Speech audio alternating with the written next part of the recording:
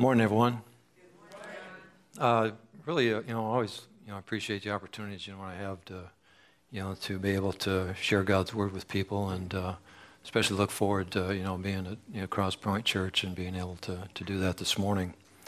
And so here's the thing. Think about this. If on a scale of 1 to 10, how would you rate your spiritual life? As a 1, maybe like a dry riverbed, or a 10, rivers of living water, or maybe someplace in between.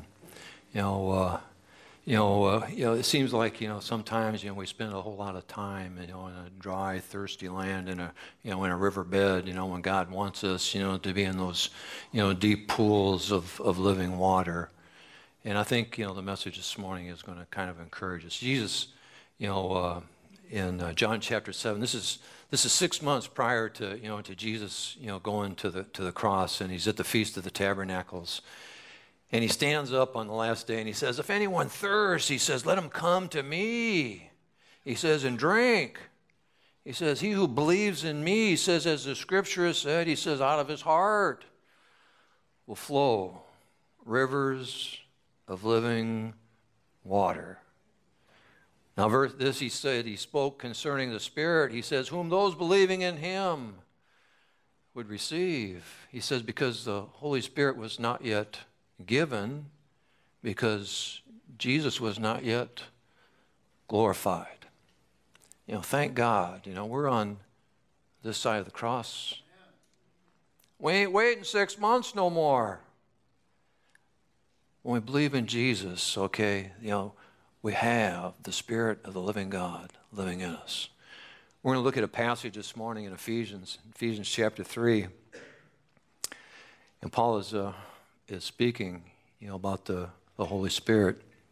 And I think it's going to encourage us this morning, to be able to move from them dry riverbeds to more experience the depths of God's love, to experience those living water that he speaks about there in John chapter 7. Let's pray a minute. Heavenly Father, I just, Lord, thankful this morning. I'm thankful, Lord, for the opportunity, Lord, to look into your word. I'm thankful, Father, for the opportunity, Lord, just to, Lord, to grasp a little bit more of your reality, to grasp a little bit more of what it means to, Lord, to move from that dry riverbed to move into those deep pools of water, Lord, your water. So, Father, I just pray, Lord, as we move forward this morning, I just pray for your hand, Lord, just to be upon this time. I pray for your guidance, your direction, for your wisdom, for your discernment, Lord. Open our eyes, Lord, that we might see wondrous things from your law. Deal bountifully with us this morning, Lord. So, Lord, we just thank you and we praise you for all these things. In Jesus' name, amen. If you have your Bibles this morning, you can turn to Ephesians chapter 3. We're going to begin in verse 14. But before we do that, just to kind of frame it up a little bit, something a little bit about the Ephesian Christians. Paul was writing this letter to the church in Ephesus, and Ephesus was kind of a messed up place. If you look at, if you go back and read Acts chapter 19, you can kind of see how messed up it really was. I mean, you got sorcery, you got witchcraft, you got idol worship, you got magic, and it's not the kind that you pull the rabbit out of the hat and little card tricks and stuff. Okay, it was dark. It was a messed up place, and people were getting saved out of this. All right, and they were coming to faith. All right, and so Paul, writes this letter, to this culture, to this group of believers, who have been saved, out of this, but they're still in a kind of a dry riverbed. Paul wanting to move into them living pools of water that Jesus spoke about in John chapter 7, that those believing in him would receive. Sometimes we wonder how come we're in a dry riverbed. How come we ain't experiencing those deep waters? Paul gives us an idea here how to start to move forward in that reality and how to start to experience those deep pools of living water. Paul starts out, he says, for this reason, I bow my knees, he says, to the Father of our Lord Jesus Christ. He says, from whom the whole family in heaven and earth is named. One of the things that we got to kind of get, is the reality that Paul's writing this. One of the themes that's going through Ephesians is the inclusion of Gentile believers now into God's redemptive plan. The gospel first came to Jews. Jesus was a Jew, all right, but then it spread out. All right? It's coming to Gentiles. That's us, okay? We're Gentiles, okay? And so Paul, he says, for this reason, all right, that now Gentiles are being included in God's redemptive plan.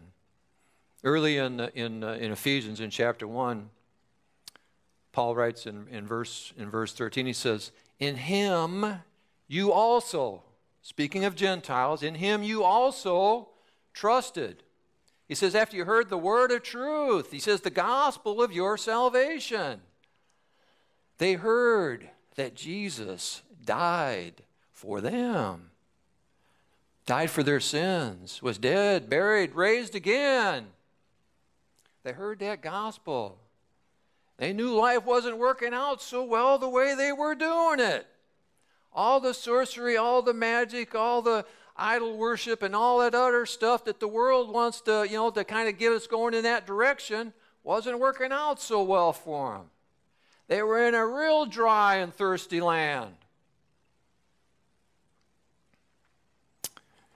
He says that they were sealed. He says that they were sealed with the Holy Spirit. When they believed, when they trusted in Christ Jesus, sealed with the Holy Spirit. In chapter 2 and verses 1 and 2, he says, and you, he says, he made alive, speaking of Gentiles again, and you, speaking of Gentiles, he made alive, who were dead in trespasses and sins. He says, in which you once walked, he says, according to the course of this world, according to the prince of the power of the air. The Spirit, he says, that's still at work in the sons of disobedience.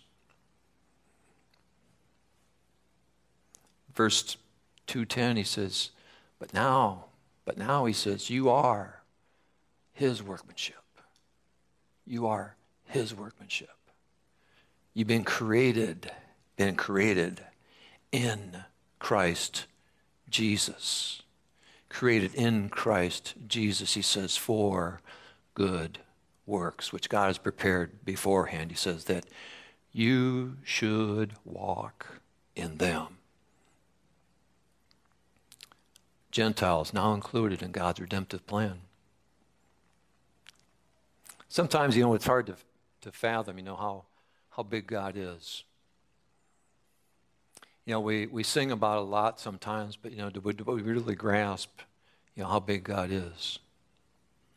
God says that, in chapter 1, he says that they were chosen before time began, that they should be in Christ Jesus. He had predestined them to the adoption now as sons by Christ Jesus, to the praise of his glory.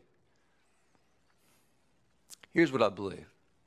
You can debate all day long, what predestination means, how God is chosen and all those things, those nice theological debates. Here's what I believe. I believe that each person here this morning was predestined before time began to be in his Son and to be right here at this moment for his purpose. I believe it. Because I believe God's that big.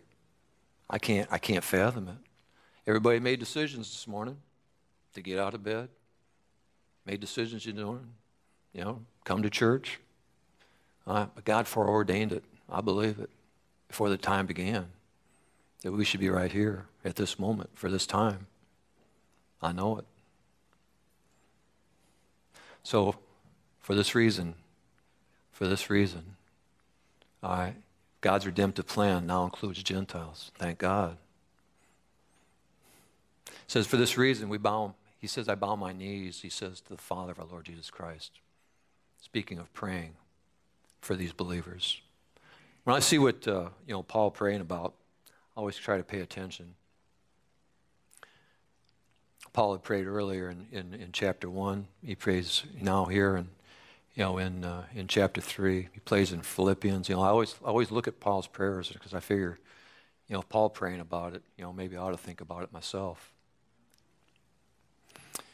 He says, for this reason, I bow my knees to the Father of our Lord Jesus Christ, from whom, he says, the whole family in heaven and earth is named, that he may grant to you according to the riches of his glory, to be strengthened with might through his Spirit. Strengthened with might through his Spirit. How does one get strong? If I want to get physically strong, what do? I work out. If I want to build some mass and build some strength, I might grab a hold of some weights. I'll pump a little iron. Might consider eating right. One of the best things I ever did here lately was I listened to John. He said, you need a little bit more protein. So I took up a little bit more protein. I got a little stronger. I get a little rest. Make sure I get enough rest. I want to be strong physically. How do we get strong spiritually? I work out. I pray. I read God's Word. All right? I read. All right? I study. I memorize. All right? Because I want it implanted. I want it ingrained. I want it instilled.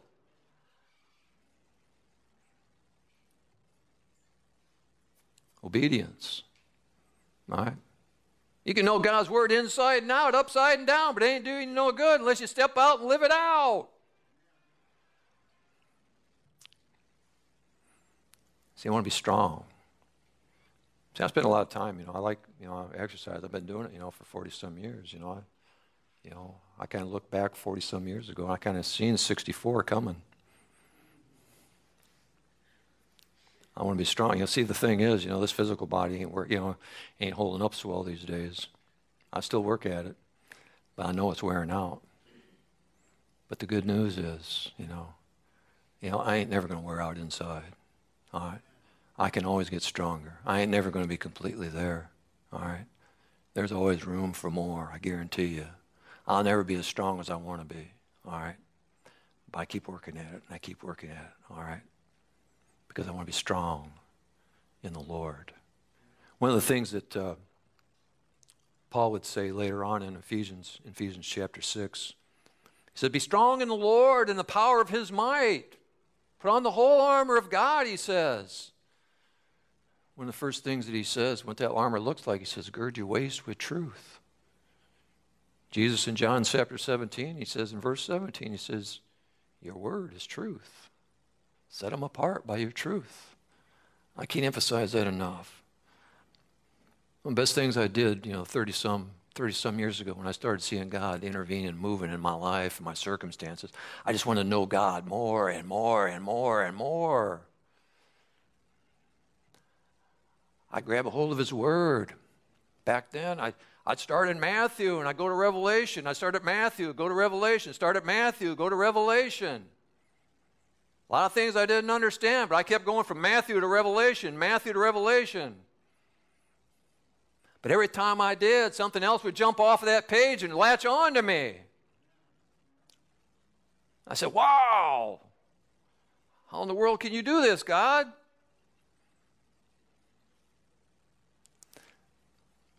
See, I want to be strong, strengthened through a Spirit in the inner man. It just don't happen.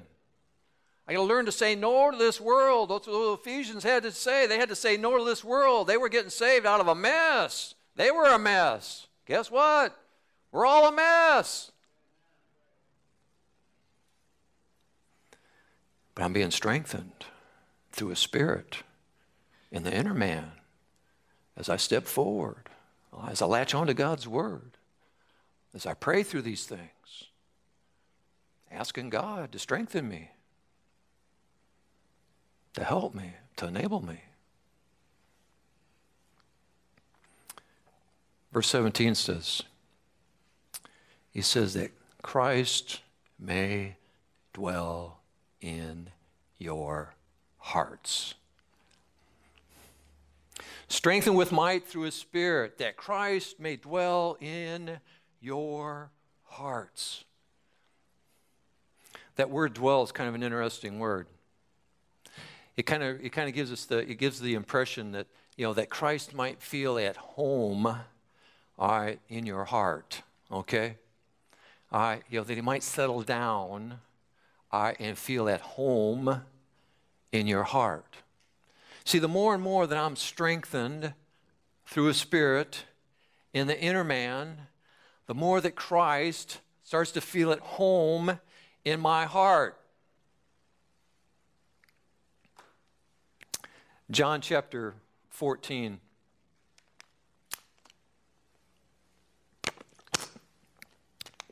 Jesus was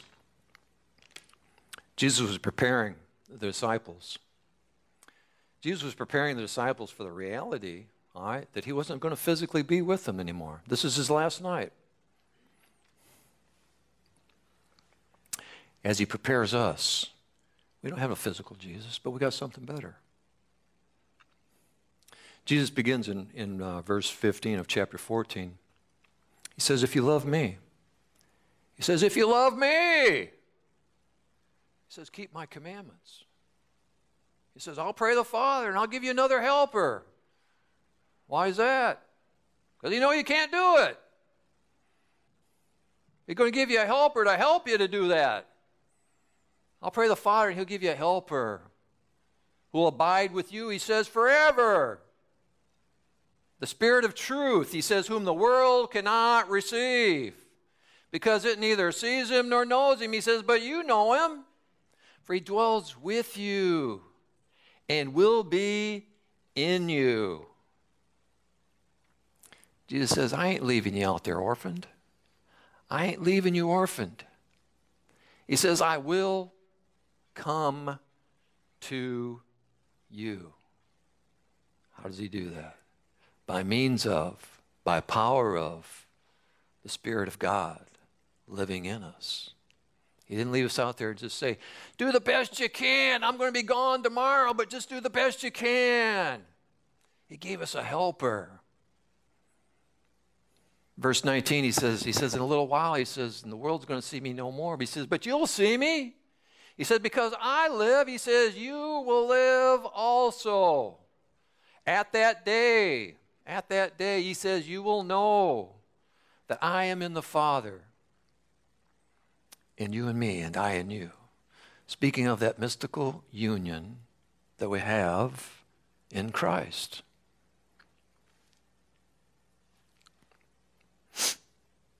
Then he says, he who has my commandments. Get this now. This is neat stuff. He says, he who has my commandments. All right, keeps it. He says, it's him who loves me. Now get this. He says, and he who loves me will be loved by my Father, and I will love him, and will manifest myself to him. Manifest myself to him. Now Judas, not the Iscariot, not the one that betrayed him, Judas says, well, how in the world are you going to do that, Jesus? How in the world are you going to manifest yourself to us and not to the world? Jesus says, he who loves me is going to keep my word. Going to keep my word. And my Father will love him. And we will come to him and make our home with him. Powerful stuff. The more and more I experience, the more and more I step forward, and strive, to live God's word out. All right? As ugly as it looks sometimes, all right? I ain't so good at it sometimes, but I'm striving to do it, live it out by his strength, his power, his might. Guess what? You want to experience the reality of the risen Christ in your life? All right, do something you know you can't do, and you learn to trust him, trust his power, trust his strength, all right?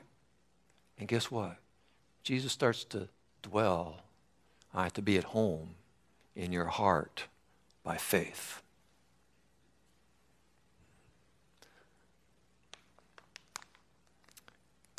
In Ephesians in chapter 3, the second part of verse 17, it says that you, he says that you being rooted and grounded in love, you being rooted and grounded in love. One of the things that Paul speaks about in Romans chapter 5, verse 5, he says that when we believed, when we trusted in Christ, he says that the Holy Spirit now has poured out the love of God in our hearts. So I trusted Christ as my Savior. His love was poured out. I've been rooted and grounded in that love. But then Paul says in verse 18, he says in 18, he says that we might be able now to start to comprehend. It's there. I need to start to comprehend it. It's the word probably means more to apprehend it. That I might be able to apprehend the width, the length, the depth, the height. That I might be able to start to get this stuff more and more and more and more. Here's the thing. I can't wrap my brain around the great love with which God loved us. I can't. How in the world can that be? All right, that God sent his only Son to die on a cross 2,000 years ago on my behalf, that I might have the forgiveness of sins, that I might have everlasting life. I might start to be able to experience life as God has intended it to be because he's now reconciled me back into a right relationship with him. Blows my mind. But he wants us to know the love of Christ. He wants us to be able to know that love experientially. God never did care so much about how much you got packed in your brain there about stuff. He wants us to know the thing experientially. He wants us to step forward and experience the reality of that love. As more and more we comprehend, the more and more we grasp the riches of his grace toward us in Christ Jesus, start to grasp the great love with which he loved us, guess what? We're a little bit more equipped now to love others. A little bit more able now to start to grasp, what it means now for that love. Sometimes we, in our Western way of thinking, we think of love as, some kind of warm, fuzzy feeling. Ain't the love that's been poured out in our hearts. It's a sacrificial love. It's a love that impels us to do the things that we don't necessarily want to do because it's the right thing to do. Jesus says, he says, love your enemies. I have a hard enough time loving my neighbor next door. But the love of God impels me to strive, to live that out, to exercise it, to trust God, to trust his Spirit, to be strengthened, to be able to do those things, because I can't do it. But Jesus living in me can.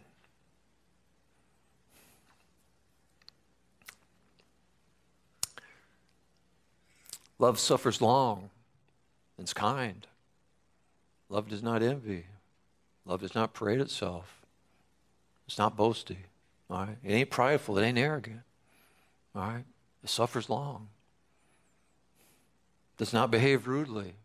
Does not seek its own. It's not provoked. Thinks no evil. That's the kind of love that's been poured out in our hearts by the Holy Spirit who was given to us. Paul says that we might be filled, he says, with all the fullness of God. That we might be filled with all the fullness of God. That word filled means to pervade, means to, to saturate. It means to control. Think about this. Have you ever been filled with fear? Have you ever been filled with worry? Have you ever been filled with anxiety? Those things that, in a negative sense, can cripple and keep us from moving forward and stuff. In a positive sense, God wants us to be filled with all the fullness of God. Paul in Colossians says that it pleased God that in Jesus all the fullness dwells. In 1:19 and 2:9 he says, that all the fullness of God dwells in him bodily, and that we're complete in him because Jesus is the head of all principality and power.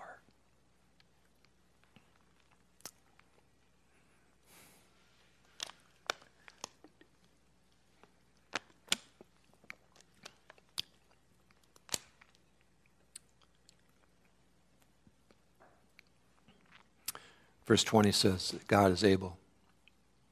God is able.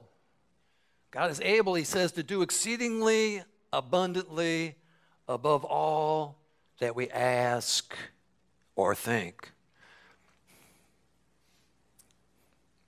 according to the power that works in us. To him be the glory in the church, he says, by Jesus Christ, to all generations, forever and ever. World without end. Amen. What you praying for these days?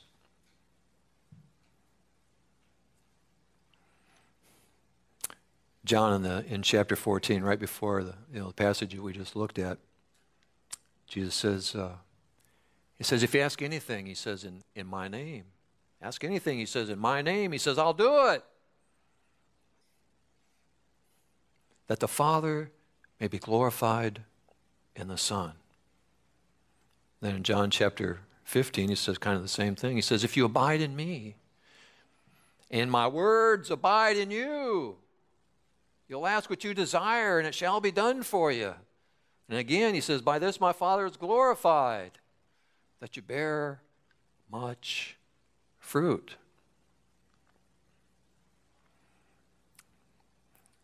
Here's the thing.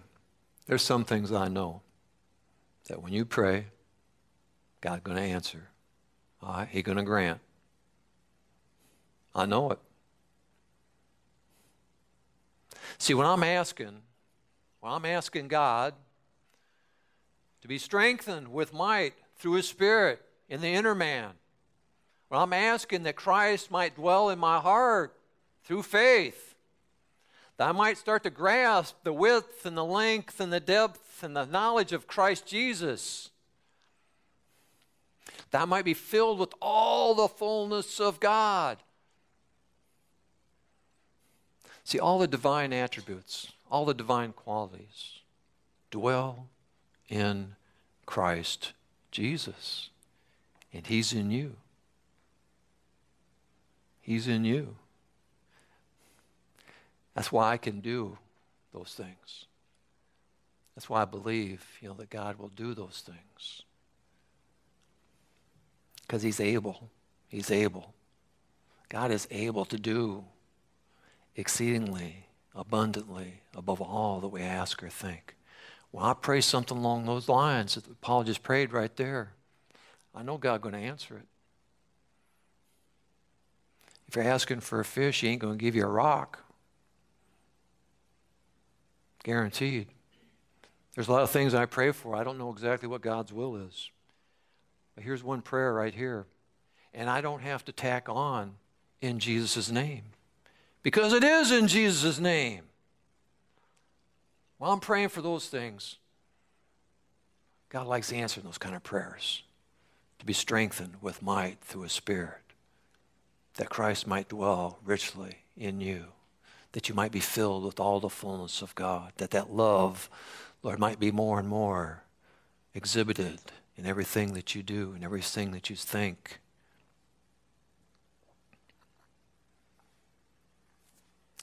Here's what I know. I'm tired of living in dry riverbanks.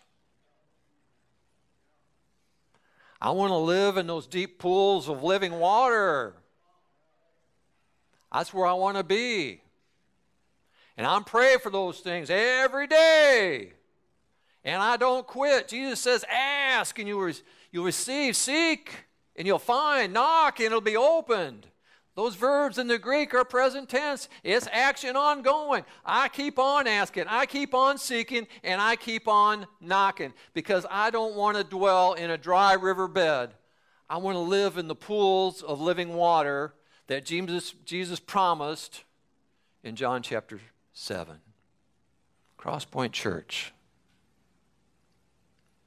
Move out of the dry riverbeds. Move toward those living pools of water. In Jesus' name. God bless you and have a good day.